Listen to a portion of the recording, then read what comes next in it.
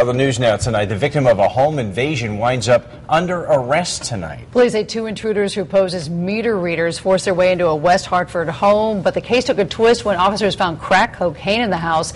News 8's Bob Wilson is on the scene in West Hartford. Right now, West Hartford police detectives are still on the scene. They're still investigating the gunshot that went off today. After one arrest, they're still looking for 2 men who were posing as meter readers. They went in through the front door, and then they convinced the homeowner to come down to the basement to let them read the meter. You can see right now, police have a crime scene tape up. They also are inside the basement right now collecting evidence. It was down there that they pistol whipped him, and police say they beat him up. And that's when the gunshot went off and police were called. Detectives still on the scene of a home invasion in West Hartford. They say the owner, 36-year-old Jose Santiago, started out the day as the victim, held at gunpoint and pistol whipped in the basement, but tonight he is under arrest. Police say after Santiago was taken to the hospital, they found large quantities of crack cocaine in his house. He's helped my husband with car problems. Neighbors look at the crime scene tape and try to reconcile it with a man they know as the nice, helpful neighbor with a newborn baby.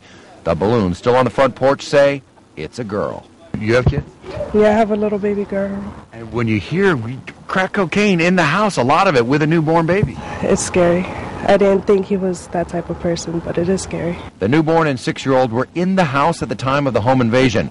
Kristen's little girl was also home 2 doors down. They could mistake any house for his, you know, and it's my mom and my daughter here, so it's kind of scary. And I had just left. When that happened, I had just left to school. West Hartford police say they're going to be here quite a while. That's because they have to sift through it all. They have to figure out how much drugs were here, as well as adding more charges. Meanwhile, the 2 men that got away, they're driving a silver Honda with a black hood.